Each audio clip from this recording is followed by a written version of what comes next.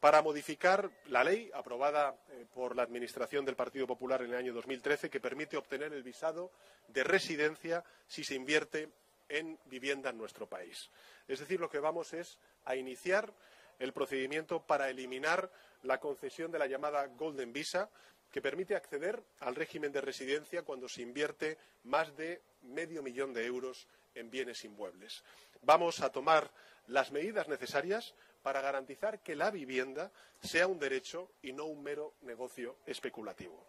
Hoy, 94 de cada 100 visados de este tipo están vinculados a la inversión inmobiliaria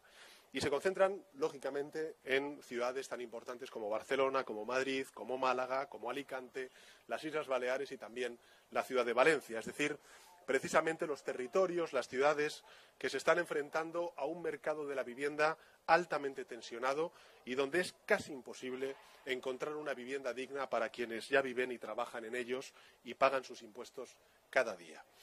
Ese no es el modelo de país que queremos, no es la España que queremos,